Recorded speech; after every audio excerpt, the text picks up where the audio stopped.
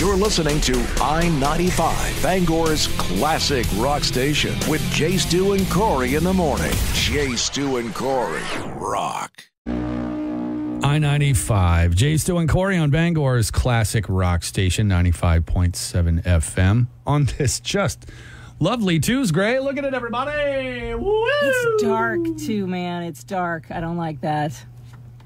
It's not fun. It's.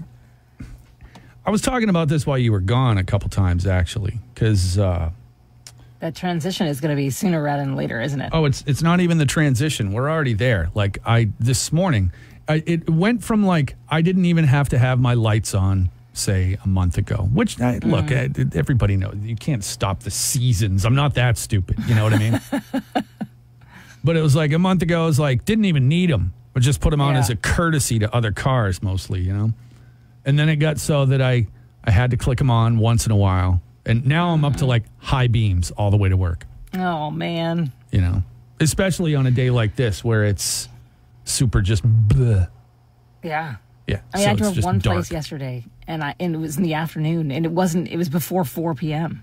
And I had to have the lights on and I thought, oh boy. Yeah, it's not going to come sooner rather than later. Yeah, the days are not getting any longer at all. There's no there's no question about that. That won't happen until, December 22nd or whatever, the day after the solstice will and then I thought about that because now all the it's like 100 and something days until Christmas memes are popping up and I'm like, no, I'm not ready. I am not ready. I wasn't ready last year because I was in the hospital for that stint with that stupid double tonsillitis, but I'm really not ready this year because I don't feel like I've caught up from last year. So. I pay no attention until the only time I care about Christmas is as soon as everybody starts playing Christmas music. Then I jump on board.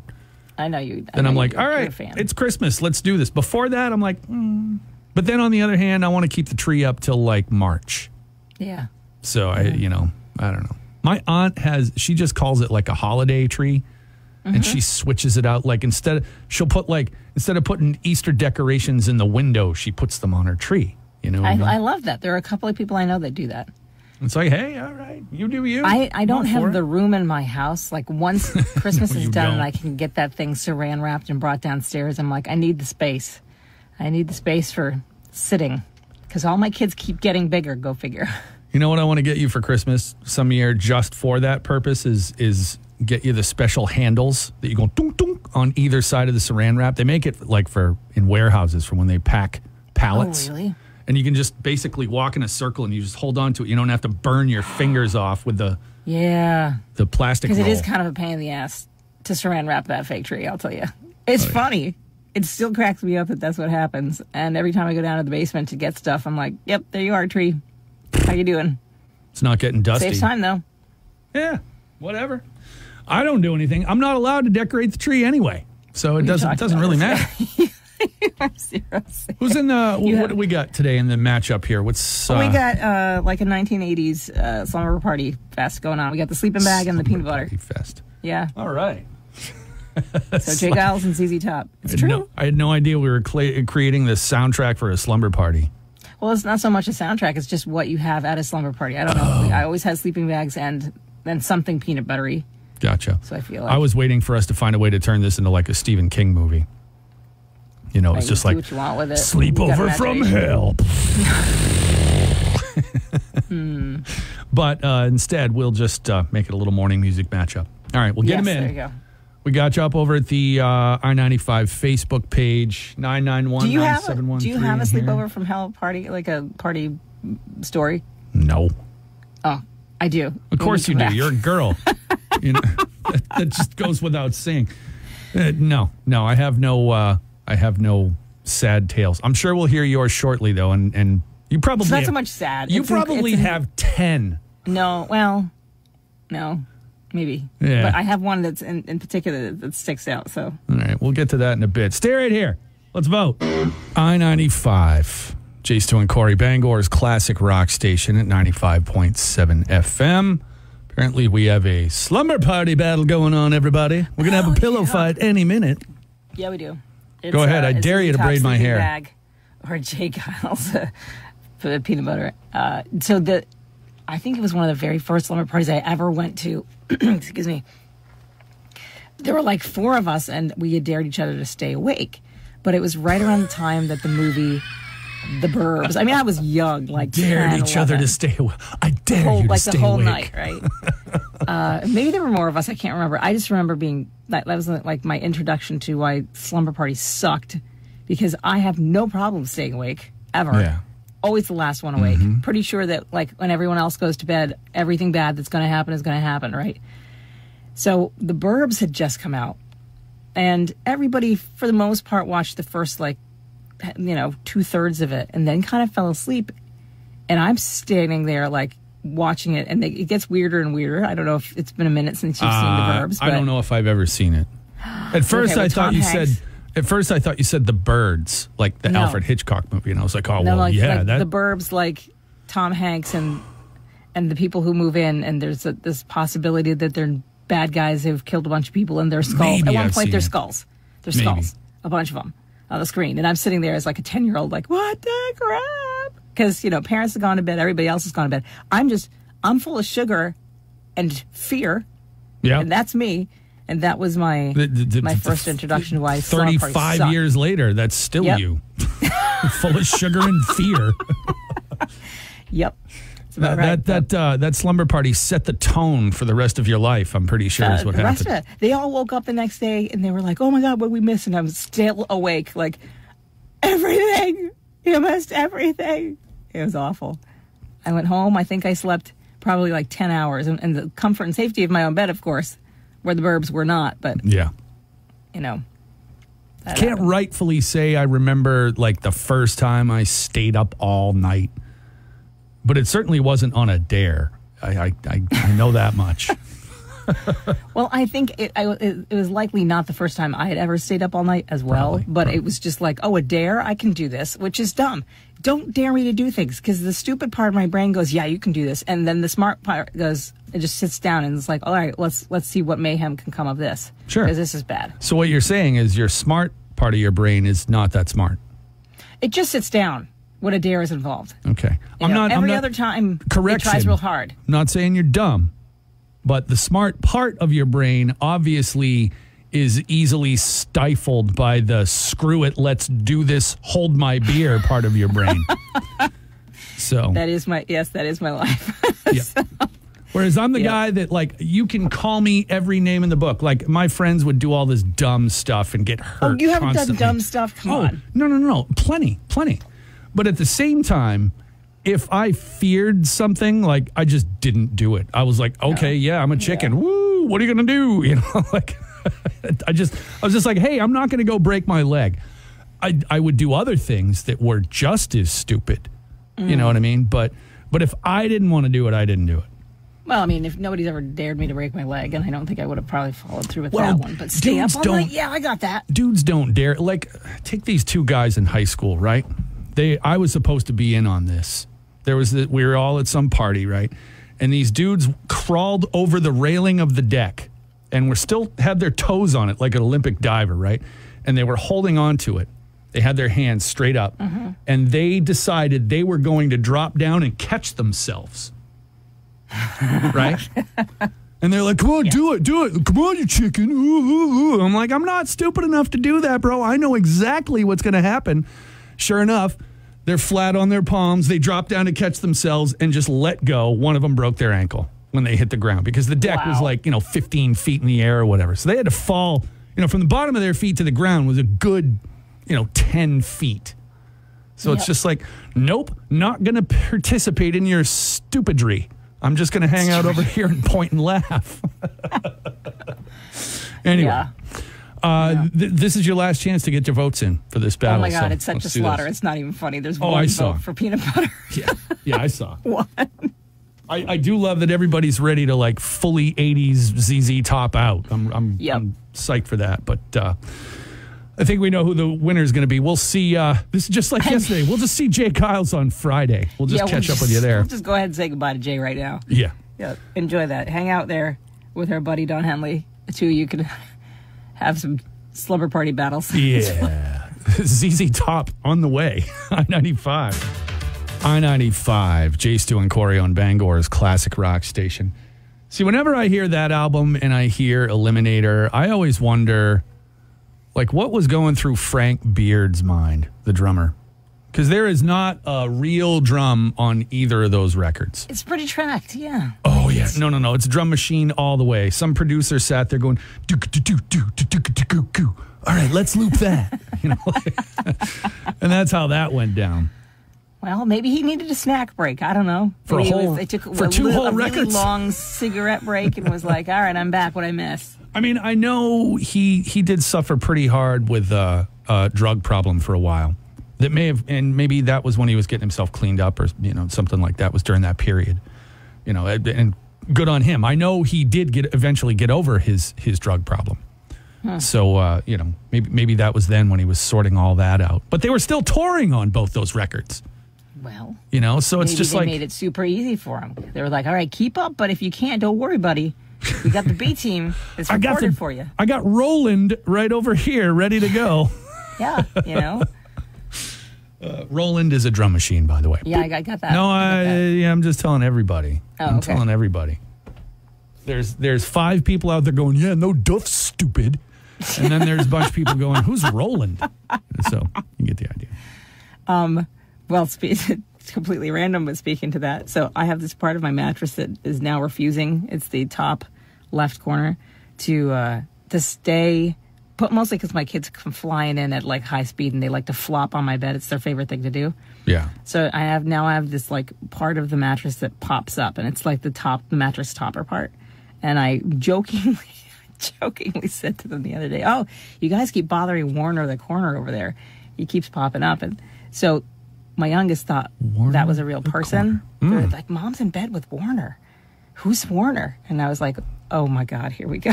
He's my boyfriend.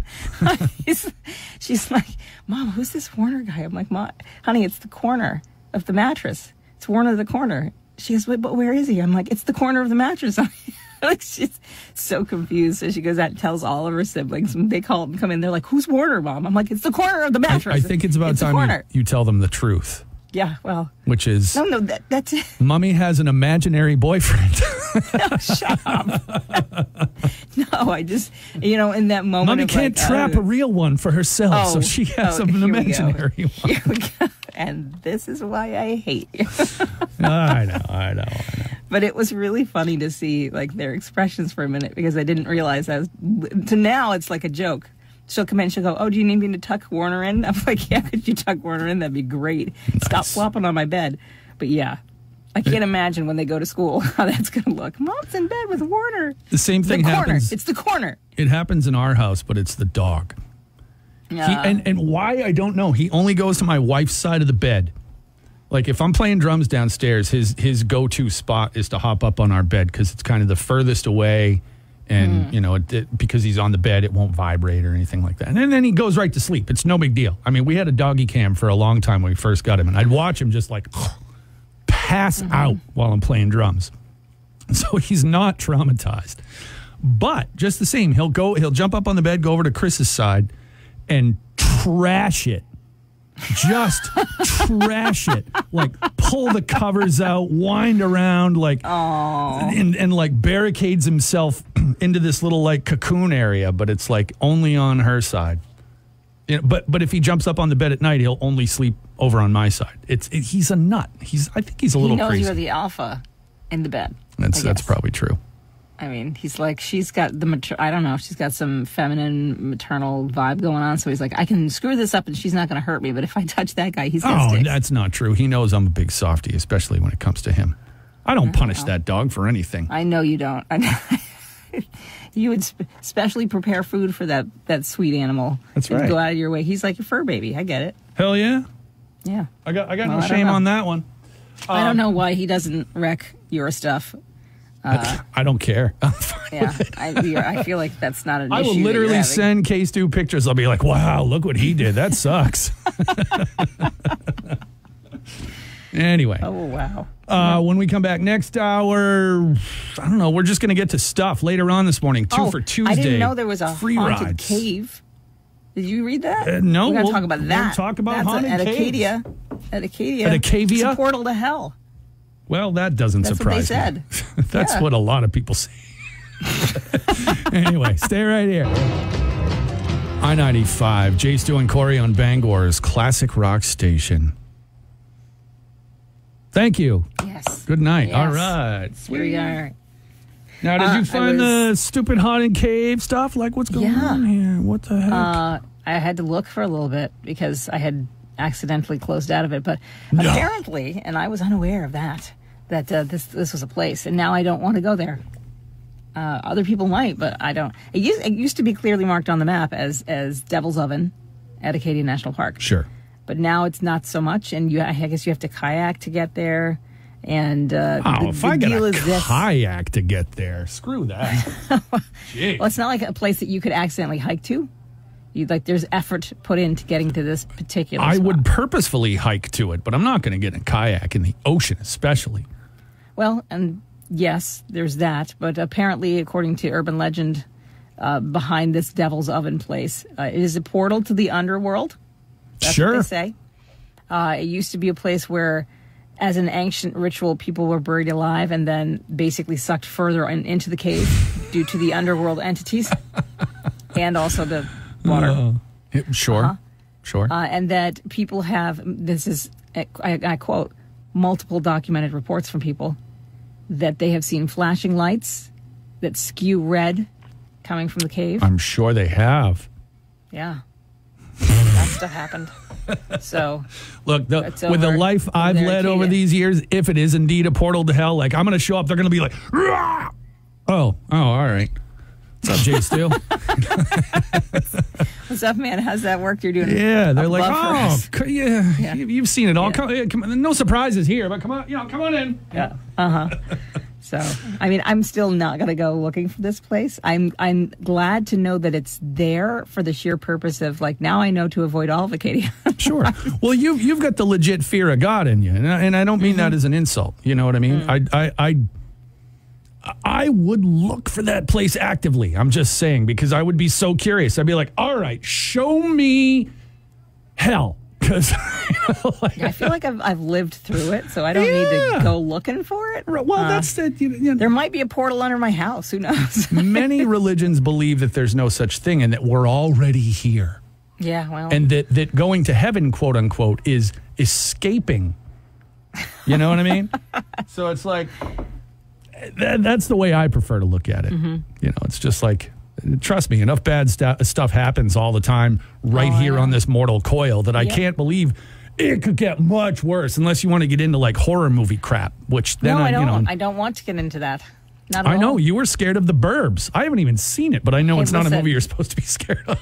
It was for my 10-year-old brain again. Like I was convinced. Listen, I was the only one in my family that didn't tan. I was always perpetually white, right? Had the really dark hair. In my brain, I was like, I'm really a vampire in the wrong family, and they're just going to come get me at some point in time, so I'm just going to wait here. I didn't do the goth thing for the sake of doing the goth thing. It's just all I had. And so some of my kids' friends are like, is your mom goth? And they're like, no, she's just really white. My mom, which is true. You should tell them that she is. You should be like, oh, she is totally. Yeah, her house she's goth is black. And she sleeps with a guy named Warner in the corner. Yes. Her husband's name is Cersei Nightshade. Seriously, though, I couldn't believe it. Yeah. So that's I just want to stay the hell away from there. Thanks. You got nope. I know you remember too, but it's like I saw Amityville Horror in theaters at 5. I know. So it's just like traumatized early. I get it. Going to find this is just like, oh, that's cool. Look at that. That's hell. That's so cool. Let me splash a little water in there, cool you off. That's what I would do is I'd pull up in a kayak, which we know I'd never get in a kayak anyway, too much sport. And I would just take the paddle and I'd be like, psh, psh, psh, like you just hear I'd just be splashing it. Yeah. I'd just be making little steam bombs like pss, pss, the whole time. That's what I would do. Just not because I'm tough, but because I'm stupid. There's that too. Yeah, that's exactly it. No argument here. So. All right. We've got plenty to get to this morning that doesn't involve opening gateways to hell, but... well, that's good. But do they? I don't know. We'll find out. Chris Jericho wants to take a bunch of people out into the middle of the ocean and rock them. Could go right through the Bermuda Triangle. We have no idea. Mm-hmm. All right, that code word is coming up later on this morning, so stay right here. I-95, JStew and Corey on Bangor's classic rock station, 95.7 FM. So I love this stuff because Maine, right? Mm-hmm. Whether you know it or not, last night was supposed to be a supermoon because last night was the full moon. I was like a blue moon, though, right? There is a blue moon this month, but I believe technically that doesn't show up until the end of the month. Okay. Because a blue moon is when today was like... A blue moon is when you have two full moons in 1 month. So I don't know if they're both blue moons or if the second one is. I don't know how that works. Okay. But as usual, if you take a quick look at the forecast... Yeah, I mean, you saw what we're not yesterday. Going to see. Yeah. Well, I'm you know what's interesting though is I get up in the middle of the night to make my nightly trip to the relief room, as my 5th grade math teacher used to call it. Don Edinger, God rest his soul. There's no way he can be alive, and if he is, he's like 100. But anyway, great guy. One of my favorite teachers I ever had. But when I went in, I noticed it was raining, but the sky was still super bright. Like the clouds were almost kind of opaque. You know, it's like the clouds were lightly glowing, and it had to be that giant moon above them. Not that the moon is actually bigger, but you know. No, but it feels like there's more light coming through for that reason. Sure. Oh, sure. Well, the supermoon, the whole supermoon thing is like when the Earth's orbit and the moon's orbit like reach the point where they're closest together. You know what I mean? Mm-hmm. So it does look bigger, and it is brighter. It can be like 30% brighter or something like that. So it was just like, it was weird to have it rain and still have it look kind of like spooky glow. You're just saying basically that you took a glow tinkle is what you're saying. I love it. Yeah. Why not? If you're gonna, make a science project out of every time you go to the bathroom. Just don't dissect anything. Oh God, no. Well, that's cool, and not also because I feel like we were hosed out of the Perseids. Yep. I wanted to see those, and they didn't really. There is good news. Now, the supermoon thing, just the way this orbital stuff works, we have one for the next, right up through November. Every full moon is pretty much a supermoon right up through November.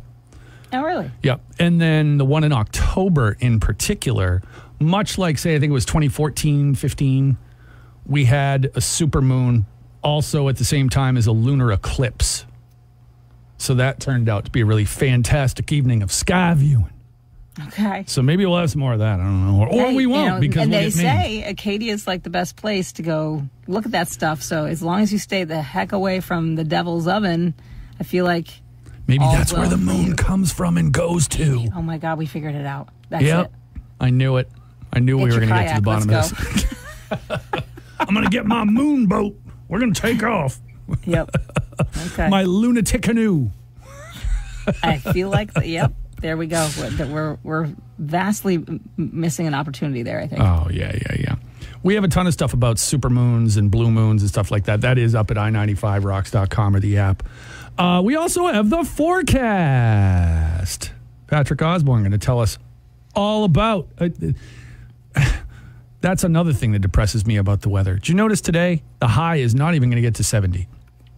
And he mentions 70. He goes 50s, 60s, maybe 70.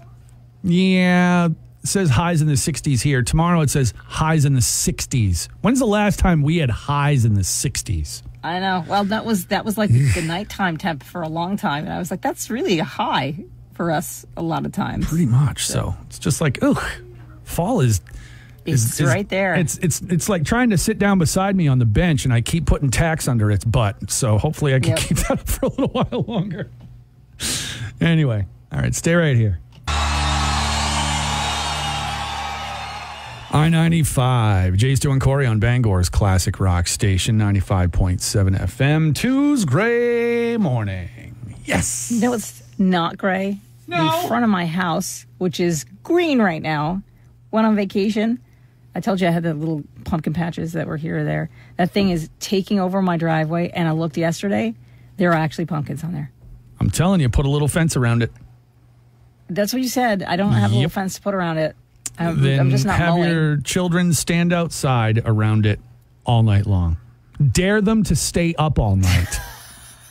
And have them, like, do children of the corn gatherings around your pumpkins. You know what I mean? Creep out your neighbors. They're so enamored with. We have one pumpkin that's probably like I would say maybe 4 inches in diameter. It's not very big, but it's white because it was a white pumpkin that we chucked. So all of these are going to be like unusually cool looking white ones, and there are the buds for like at least 4 or 5 others. There's tons of flowers, but only the buds for like 4 or 5 other pumpkins. So we'll see what that leads to. But they're so.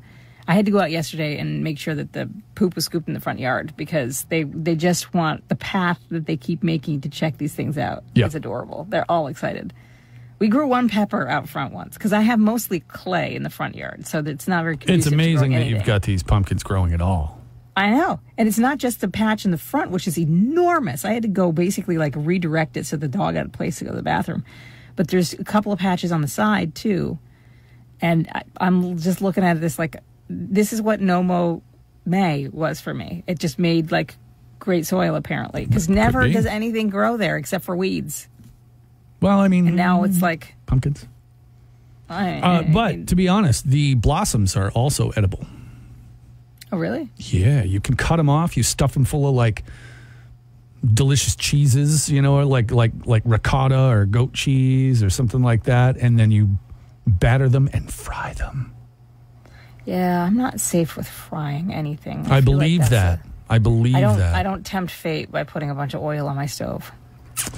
Yeah, I don't tempt fate by cooking food. I feed my children sticks. No, that's not true. I try and crock pot it. I make a couple of good things. My daughter's always like, Mom, why do you always say you're a bad cook? I like your food. I'm like, well, because I know my limits, and I feel like bacon is pushing the envelope. Yeah. You're like, no. Mrs. Stouffer is a good cook. Mommy, not so much. Yeah. Well, they're alive still. Thank goodness. Knock on wood. So. Yep. Well, congrats to your pumpkins. But seriously, if you don't find a way to protect them, the raccoons are going to take them away. Oh, that's all right. My kids will bark at those guys. The cutest thing you've ever seen, though. Like, I didn't actually see the raccoons steal one of the pumpkins that I tried to grow. But what I did find about 15, 20 feet away was where he had put the pumpkin, she had obviously put the pumpkin on a log and meticulously got it open and scooped out the inside and ate it. Like, have you ever watched raccoons eat? They're the most meticulous eaters. It's weird. You know, like if they have an opportunity, like if there's water nearby, they'll take it and wash it before they eat it. Oh, yeah, they're nuts. There's a great video online you can see where somebody keeps feeding a raccoon cotton candy, and the raccoon takes it to the water to wash it, and it just disappears. But yeah. And then you have a frustrated raccoon, which is what everybody wants. Yeah. But he sugared up. We had like a log in our yard, and literally the thing set it there like a little table and opened it up and ate the insides and left the pumpkin shell. Aw. So I was like, I can't be too mad because that's nature. See, I have groundhogs that live around, and I'm waiting for them to get into it, and I'm going to be same upset. thing. Yeah. You could train the groundhogs maybe. To be like lookouts for the raccoons. They could be your spotters. They'd be every time something goes. I don't think I have the skills, but we could write a children's book about this. Yeah. And those aren't the noises they make. I heard groundhogs screaming one day, and it was the most unsettling thing I've ever heard in my life. Yeah, that's not just a meme. Oh no, they're like, oh, I can't even imitate the sound. They sound like terror, is what they sound like. Like fainting goats. Oh, not even. They sound like screaming horror movie starlets is what they sound like. Oh. Yeah, it's terrible. Awesome. They'll blend right in with my crew. It's good. They'll sound just like your kids. Yes. Anyway, we still got plenty to go. Stay with us.